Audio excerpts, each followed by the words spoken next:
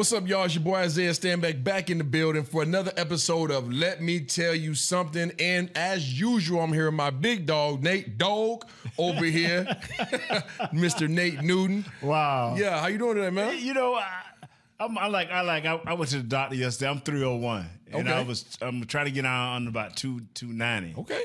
You know, and well, I got to still be big. You still big Nate Dog? No, not until you get to 299. And when you get to 299, I'll call you something different. Okay. But until then, you big Nate Dog. Okay, all right, okay. All right? But today, y'all, we have a special guest today.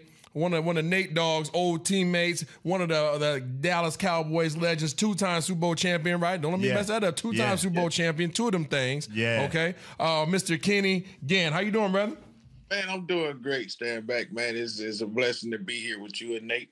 I'm loving life and just relaxing, man. Okay. Well, Kenny, you know we always start this show off. I know you may or may not be familiar, but we got to talk about them boys.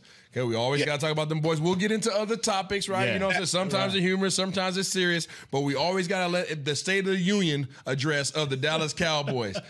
Were you convinced that this team is dominant against a non-dominant Detroit Lions? Were you convinced in that win? Was that good enough for you?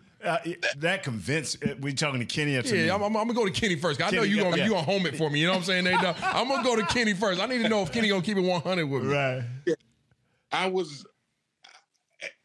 wasn't surprised, put it that way. Ooh. Because I think I've seen Dan Campbell have that team ready to play some teams, and he does a good job with what he's got. And so I knew it wasn't going to be a pushover, but they did what they had to do to win. And with Dak a little rusty, I think we did enough at the end. I hope they just start off games like they finished. Okay. All right. Nate Dogg. Yes, sir. He said it all. I mean, he was babbling and talking to them, but at the end, how they finished it, yes, sir. That's how we will start from now on. Let me go ahead and rewind it for y'all then, since y'all gonna still be homers about it. You know what I mean? I understand y'all got a couple rings with the boys. Right. I get it, man. Right, Listen right, up. right. If Detroit and their tight end on that screenplay would have extended the ball like any other human being on this earth would have in that situation and scored that touchdown, there would have been no fumble. Right. Had the three defensive backs for Detroit Lions, one of them would have intercepted the ball that Dak threw up there for whatever. I don't know. It was a jump ball. If one of them would have came down with the interception, does Detroit get in a situation in the fourth quarter where they have to throw the ball, or do they continue to beat the turf and run through this Dallas defense? Okay, let me say this. Do you hear any glass breaking, Kenny? Now, I don't hear any glass breaking because my grandmama and a lot of the old folks told me that if a frog had a glass, every time he hop, it would break. And them ifs don't work unless ifs ain't a fit, huh? Yeah, unless they become actual reality. Okay. Yes, sir. So the reality of it is they got the W. Yes, sir. They got the okay, Mr. Kenny. Being that you're a Mr. Dallas Cowboy, being that you're a safety on the defensive side of the ball, 'cause we're offensive players over here, okay? Right. You know, I try to keep it 100 with Nate, but Nate don't be jumping on board with me sometimes. So as a defensive player, were you satisfied with Dallas's rush defense against the Detroit Lions and the Philadelphia Eagles? I can keep it real there too. No, they have to step it up. Because when it gets down to, week 13, 14, we may have some injuries. I don't like to plague nobody with injuries, but, man, we got to have some guys that's coming off that bench. We had starters sitting on the bench, just ready to come in. So some guys got to step up, man, and when you missing pieces, man, I think it was too many big plays. We got to stop the run, and we're going to have some backs. We got Saquon coming back, and we got some backs. How do you stop the run against some of these prolific rushing offenses? Because you talk about what's coming in here this week. Okay, who you got coming in here this week, Nate Dogg? Yeah, we got the Bears now, and not only do they got two nice running backs, they got a quarterback that can run it too. Dini. So they just ran for 240 yards. I don't know if y'all know that. They just ran for 240. In Dallas Cowboys, apparently they feel what I've been saying this whole time. You need a two-gap Big dog, Hold big on, dog. That's me. Nah, come on. Nate, nah. We both been saying it. I'm saying okay, that. yeah, We both been saying it. We both been saying how they need a big nasty. Because you got that supersonic hat on and you lost. You're in the wrong state. I'm right over here. You understand me?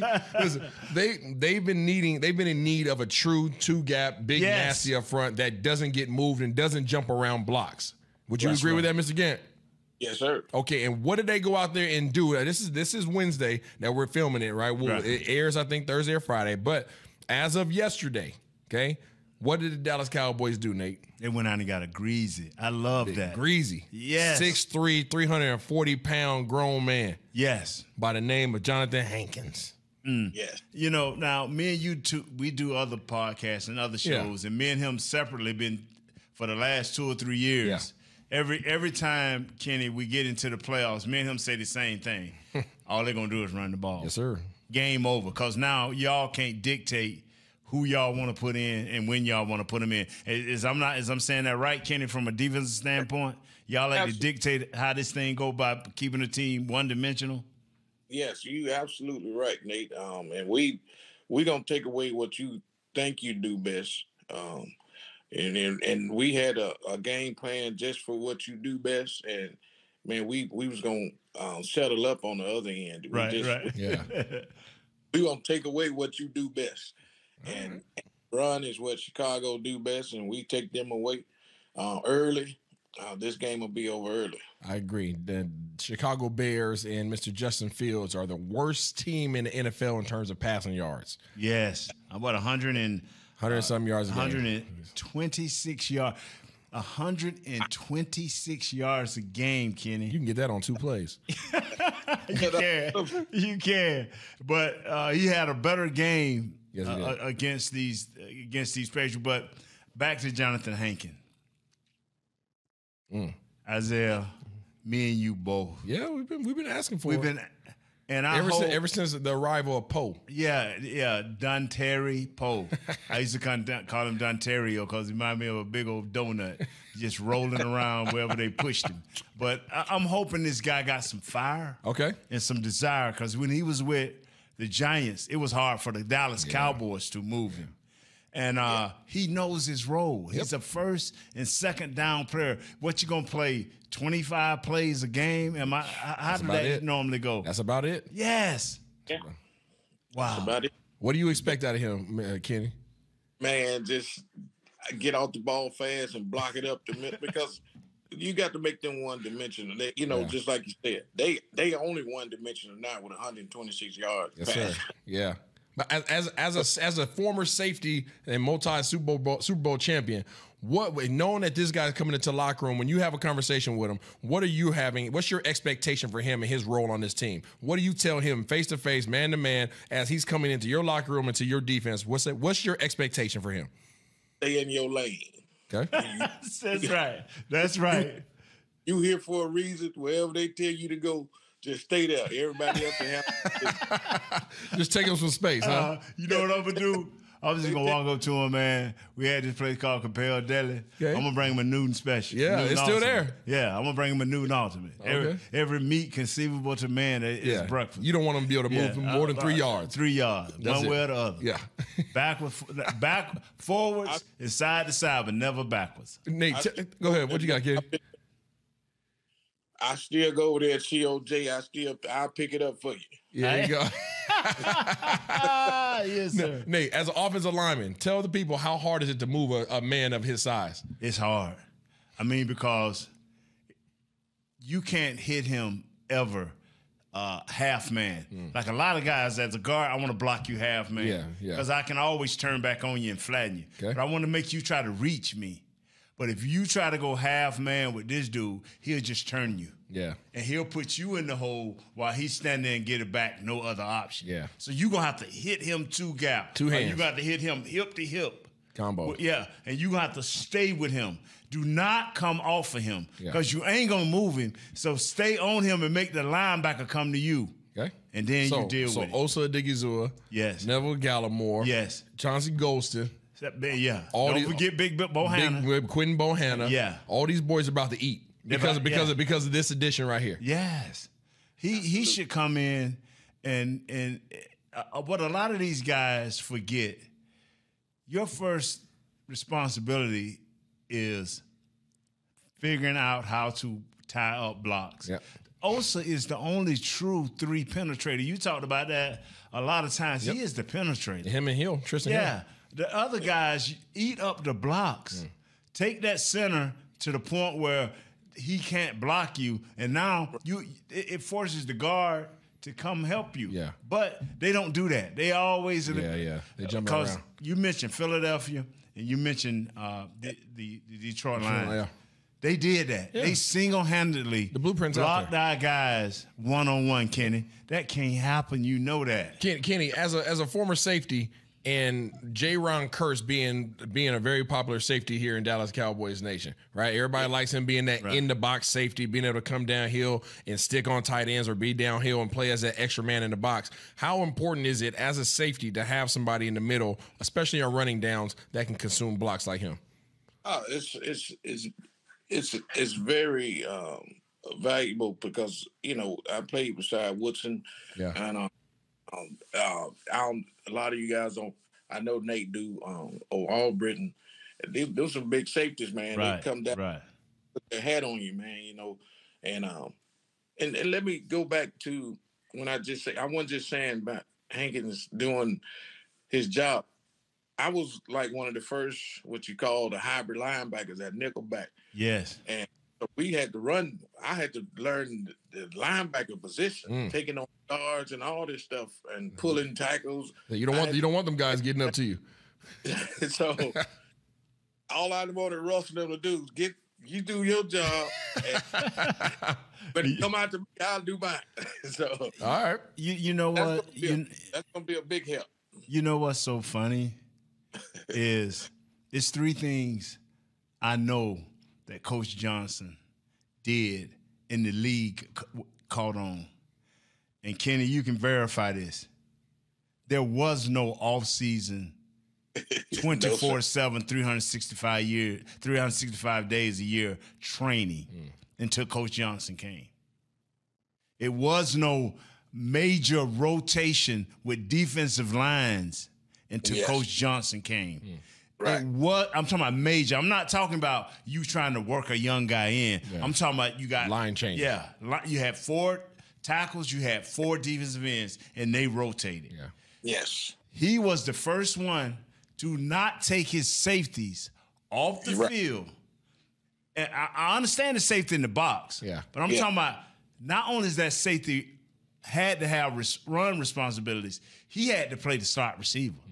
Yeah. Kenny and Darren Woodson had to know these slot receivers' responsibilities. And where other guys was changing guys out. Got you. And the other teams, well, we can show you on film. No, brother.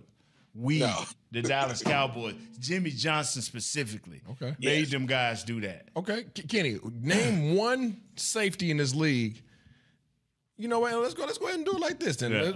So, Kenny, we're gonna go ahead and hit our say it with your chest segment. Yeah. We're gonna go ahead and say it with your chest. You got, we normally get some push-ups in or something like that before you do this. But this is our say it with your chest segment. Okay, for those out there listening, let me tell you something. I want to ask Mr. Kenny Gant. I want Kenny Gant to tell us who is the best safety in the NFL right now. Right now. Say it with your chest. I like Poyer. Okay. Who that? Poyer up in Buffalo. Oh, he nice? Nice. Yes. Nice. Tell the people why, though. Can you say it with your chest? Tell the people why he's the best in the league. Because he's smart. He's he don't make a lot of mistakes. He don't miss a lot of tackles. And when speaking of 126 yards, when I'm gonna tell you how much I love him because what's the quarterback that got benched the other night with the Patriots? Yeah, Mac Jones. Mac Jones threw 2 passes in that game and they beat him. He beat Buffalo. He was hot. Yeah. Because he didn't know how that happened because they pride themselves on defense and I love the Walk got out from the press conference and everything. I don't condone it, but he was pissed and he just said he just vowed to never know. And I liked that passion because he come down and put that hat on you and he can cover as well. Wow. I like it. Wow. Okay. All right. I like that. Jordan Poirier over there in Buffalo. You know, nice. He's nice, and he has a heck of a coach out there in Frazier. Frazier's doing a heck of a job with that defense. He's been doing so for the last few years. So I like that. Say it with your chest right there. I like that, Mr. Gant. Wow. Nate, you got to say it with your chest today? Yeah, I do. What you got? The Cowboys saw a problem with their defense, and it was a run problem. They had leakage. Now they went out and got some Kale Peck take. They want to stop it up. They finna get constipated. You hear me? I'm saying this with my chest. Cowboys gonna start giving up 90 or less yards a game with Jonathan Hankin. Once he get in there and get this thing solidified, yes, sir. It's gonna be constipation all over the place. Yes, sir. Yes, sir. Yes, sir. That's chest right there. That's coming straight from the chest. Oh man. Okay. Let me see. What's my say with the chest? I got one for you, Nate, dog. Okay. Let me get my chest swelled up a little bit on this one. Okay. Dak Prescott is not a top 10 quarterback in the NFL. Wow. Did you really believe in that? I'm saying it with my chest, Nate. And do you what do you have to back this up? I mean, what do you I got something for you. Okay. All right, Kenny. Yes. I want you to imagine, okay? I have imagination. I'm sure you do it too, right? As a safety, you always imagine that the ball is going to come your way, right? When it happens, it happens. If you didn't see who was playing quarterback last week, would you have been able to tell if it was Dak or Cooper Rush? Not in the first half, I wouldn't have. Nate, I'm talking about the whole game. Yes. You would have known. You would have said, "Nah, that ain't Cooper Rush no more. That's Dak." Yeah, that's what you would have said. That's what I was saying. Because you gotta get a second half. Kenny, come stop this, man. Come stop. You gotta get a second half some credibility. Come stop this, man, Kenny. Yeah, gonna be rusty, but of course, similarities in the first half, but the second half was totally different. Yeah, but why was the second half different though? Because the coach reined him in. Who did? Coach Freaky Mike. You're doggone right. Yeah, Freaky Mike McCarthy reined him in. He dropped his doggone. He dropped his. Yeah. You know what I'm gonna say. Okay. And he gave Kellen Moore an opportunity to go out there on that fourth down. And what he didn't like what Kellen Moore put out there. What did he do? Oh, he called timeout. What did he say? I was so happy to see that. For the first time that I've seen in 5 or 6 years. Kellen Moore, not Kellen Moore, Mike McCarthy, you dropped some. You dropped them, and I'm glad you dropped them. Let me tell you something. Yeah, I love to see it. I love to see it. That was my first time. Would you agree with that, Ken? Is that the first time that you've seen Coach McCarthy drop a pair? He dropped him. When he did it, we looked at each other. Yeah, we sure did. Like, okay. I'm like, thank you. That was a huge moment. Because wouldn't you, Kenny? Wouldn't you? Zeus, we call him Zeus too because he's so built so well, Kenny. Wouldn't you say, you know what? 3-3. Okay, I'll put my defense versus your offense. Absolutely. Yeah. Why put myself in a situation where my back's against the wall? I agree. I have to be down. Yep. Anytime. And that's why when they fumbled that ball on that goal line, we kind of knew the game was over. Yep. Because Detroit turned into Detroit. Yeah, they did. Right. And now we had them. Yeah. But let me ask you this right here. What you got, Nick? The kid that plays quarterback for Detroit. Yeah. I like him, man. Why can't he be successful? What is Golf always golfs it up, man. He golfs it up. And I think that in that inconsistency, or on the flip side, that consistency of the inconsistency, that leaves a lot of people with a bad taste in your mouth. Huh? That boy got some arm talent out of this world. He can throw. Wow. If he has time, he can throw. Yes. But the thing is, nobody has time against the Dallas Cowboys. Okay. So as long as you can get a team out of their running game, Dallas is going to win. But if there's a team that's determined to run the ball and keep it within 3 points, it's a wrap. Yeah. That's a wrap. Hankins, come on, baby. Yep. All right. So y'all, you guys know that you guys see our guy Kenny Gant's on the show. Thank you for hopping on the show. Big Nate Dar reeled in another one. Yeah, reeled in another one. My man. Like I say, he'll be in a month, maybe a month and a half at most, because Kenny Gant got a story. I think that Isaiah gonna help present. It's that sweet. Yes. Yeah.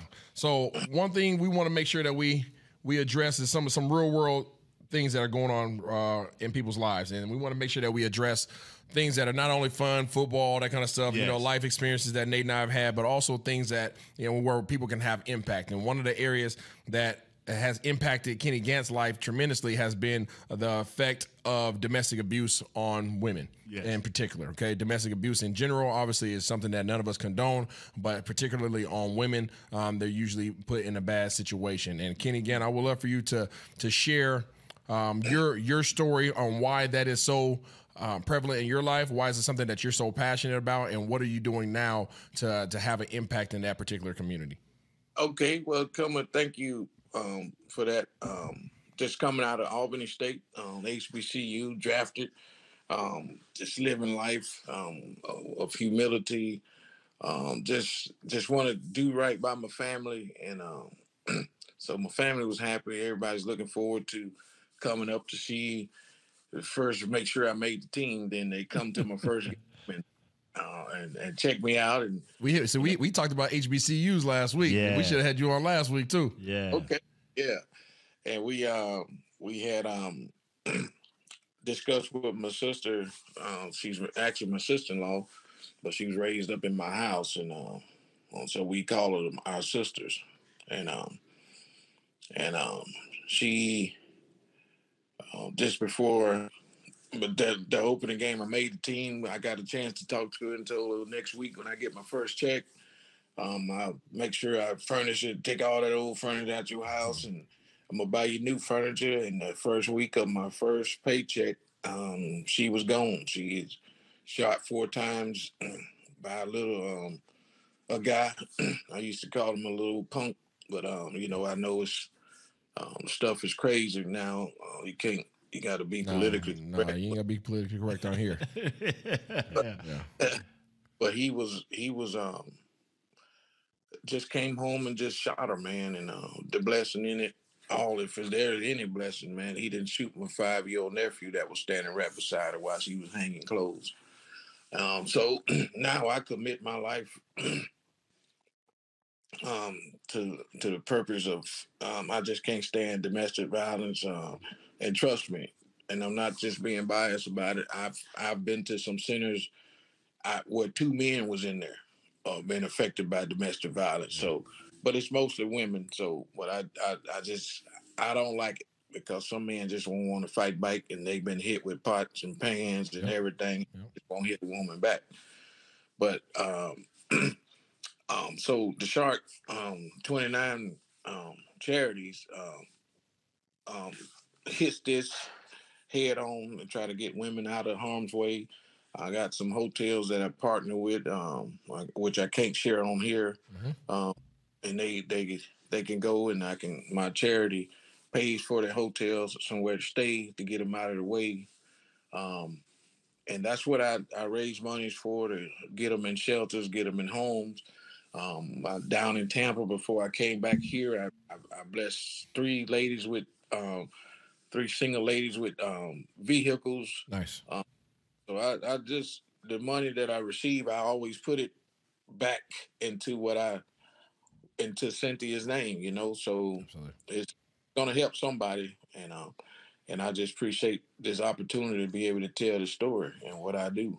Thank you very much for sharing that, Kenny. What, if you can, give us the website. Do you guys have the website where people can find you and have opportunity to make donations? Yeah, Shark 29 Charities. Shark 29 Charities. Shark 29 Charities, man. And, and I'm telling you, young men that's out of control. I was out of control in life like that once, and you don't know the people in the lives that you hurt. Yeah. Your children, their parents, your parents, all relatives. Yeah. Yes. Their friends. I mean, so many lives are affected. And it's never, life is so precious. It's never positive. It's never positive. Never.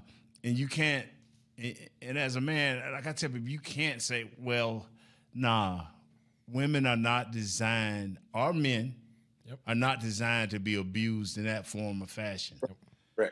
So you have to be cognizant of what you're doing. And if you're in that situation, leave. Yes. It's so hard. Yeah. Yes. Because 9 times out of 10, you feel trapped that, you're trying to help a person. Correct. But, and me and Kenny was talking about it the other day. We did a little something together. And And I like the first thing I tell people, leave. They're like, well, no, leave. There's so many, and I'm sure Kenny, you could probably speak to this more so than even Nate and myself, but there's so many different variations of domestic abuse. Yes. And I don't know, I assume everybody doesn't understand that, because the domestic abuse that we typically hear is somebody got arrested because they got physical. Right. Somebody got arrested because they threatened to harm somebody. Right. But the emotional side of it, sometimes has a greater effect than the physical. Yes. Because the physical heals. Would you agree with that, Kenny? Absolutely, 100%. That's one of the things that my wife makes T-shirts, and I make and one of the shirts I had her to make for me is that I was anointed to love the unlovable. And so that's one of my mottos for the Shark 29 charities. I love the unlovable.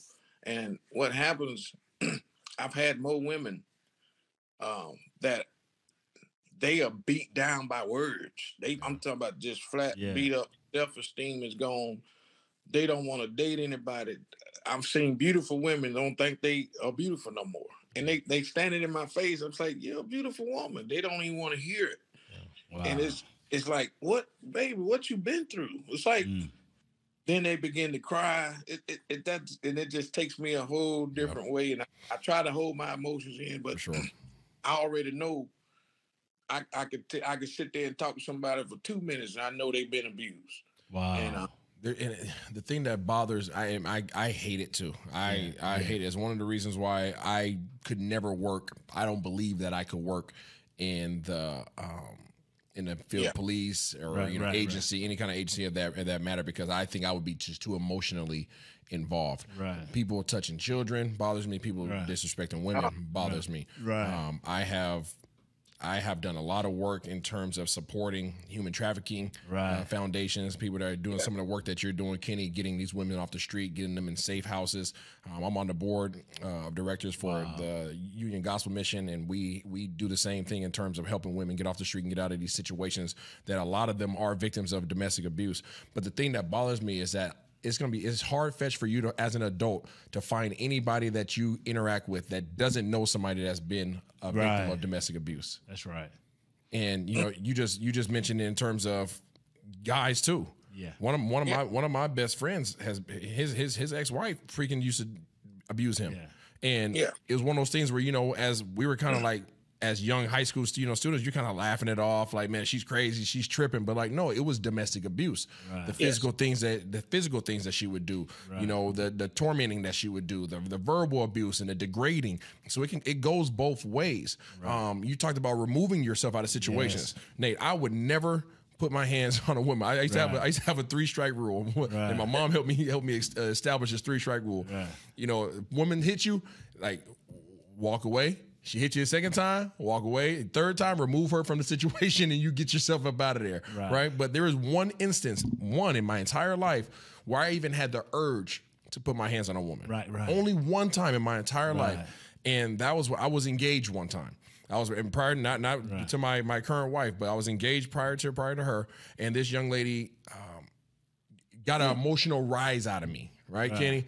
And she got me to the point where I redlined. Right, it takes a lot to get me out of control, but once I get there, it's not good. Right, it's not good. Right. So I almost there's the fights that I have had, Nate. I blacked out. Right. So I don't like allow myself to get to that point, and she got me to that point, and I try to remove myself from my own house, and I was walking out the house, and she stood in front of the door. Right. And she was like, "I'm not gonna let you go," and I could feel myself getting out of control. Right. Wow. And and thank goodness I have God on my side, because he gave me the peace of mind to say, these are the words came out of my mouth. I said, you might want to move, because it's not like I can't move you. Right. And that alone, she moved out the way, and I just removed myself from the situation until I got to a position where I can calm down, clear my mind, and think. But I had God and chance or whatever else you want to put on your side, whatever you believe in, but I believe in God. He took me out of that situation. But there's so many people, male and female, that got into that point and they did not make that decision. Wow. Correct. Boy, I tell you, it's rough, man. It's a big challenge, and and I thank you for sharing that story. Stand back, because that's what I get in my truck quick, man. Yeah. You know, wow, wife. wow. You know, after 18 years, you know, you're married. So this is my second marriage, but after 18 years, you know, everything ain't come home and hunky dory. Mm-hmm. Shoot, it ain't nothing to get in my truck. My truck stay on full, so I can get on there. I bet you don't drive more than Nate do. Nah, man. I tell people because I wasn't these controlling it. I didn't have no control. Got you. Yeah. And I knew God, but if you don't surrender yourself to Him, you don't really know Him. There you go. And so when I surrendered myself to God and understood, and I look back and I say, wow. So when I have a chance, you know, say I'm sorry, but you cannot say it enough. I tell people like this right here.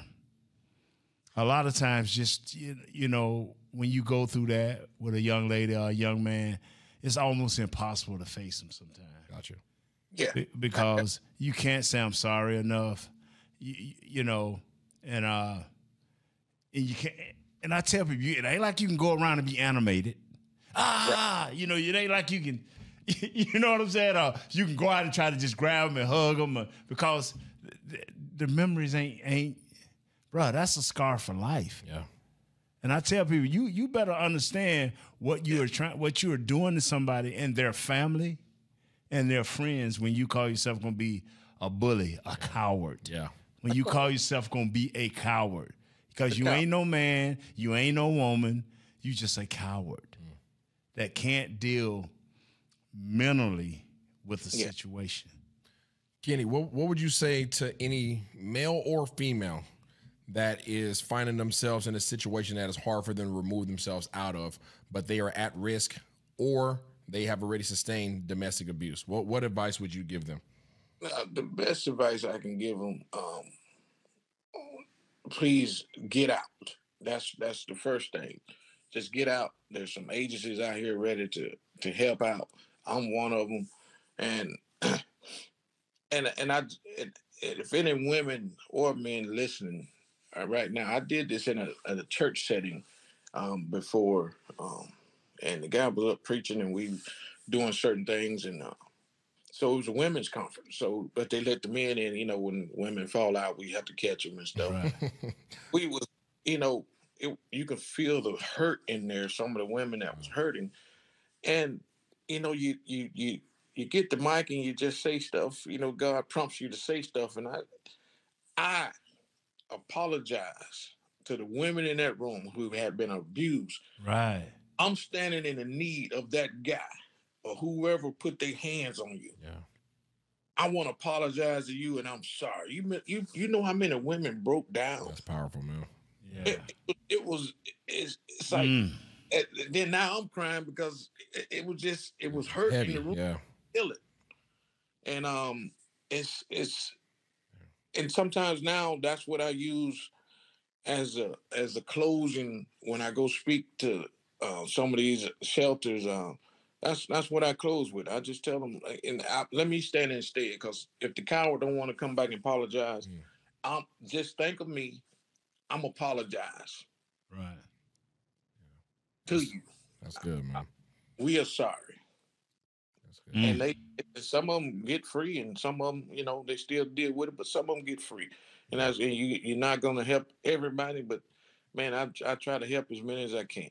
Man, that's powerful stuff right Powerful, there, Kenny. powerful. Man. Even though those that are the abusers, I want to encourage you to also seek help, seek counseling, because you may have hurt somebody in the past. You can try to rectify that as much as you possibly can, but you can prevent yourself from hurting others going forward. So, yes, I know we're speaking towards those that have been abused, but those are the abusers that are out there as well. If you recognize that you have a problem and you don't like it, number one, I'm gonna sit up here and tell you to seek a relationship with God, and number two, seek help. Yeah. Yes. It's people out there willing to help you. It's people out there where, you know, I have my pastor Foley walk up to me and brought up a situation, and he kind of looked at me because I'm telling him who I am. Mm-hmm. And I said, man, have you removed the young lady from the situation? Have you impressed upon her? And now we can talk to this young man. Yeah. I mean, and so and the young lady removed herself but went back, but she brought the dude back. So he's willing to try to accept help and work out. But like I told her, I hear you. I hear you. I hear you. Yeah. Well, man, Kenny, thank you so much, man. Kenny. Again, I want to remind everybody to go visit shark29charities.org. You guys can get some more information about the work that Kenny is doing. You guys can make some donations, be a part of his golf tournaments and things of that nature that are going forward. So you guys, please go support not only somebody who's doing amazing work, but go out there and support Nate Dawes' teammate from Dallas Cowboys Nation. He's doing some amazing work, and a lot of times people don't hear about that. They hear about the rings, they hear about the stardom, but they don't hear about the driving force behind the passionate work they're doing, man. So thank you so much for coming on, Kenny. Stand back. Thank you, Nate, man. I love you guys, man. Yeah, man. I look forward to coming in and just hang out with you because I know you two together. I seen that. Yeah, we get it in, man. Thank you, Kenny. Get it in. I take it. All right, man. We'll have you in the studio soon, man. And for those that are tuning in, thank y'all for tuning in for another episode of Let Me Tell You Something. We'll be back next week. It's a bye week for the Cowboys, but we got some more fire for you guys, man. We'll see y'all next time.